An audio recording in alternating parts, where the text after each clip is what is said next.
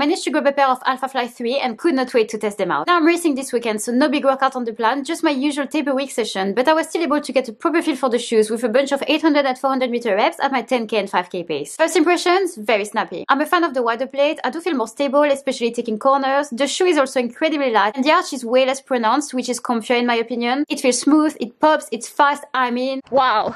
It really propelled you forward. It took me a long time to get used to the OG Alphafly, but these are a different story, and I thought I had my race shoes sorted for this weekend, but after getting a taste of what running in the Alphafly 3 is like, I'm thinking that I might take them to Valencia.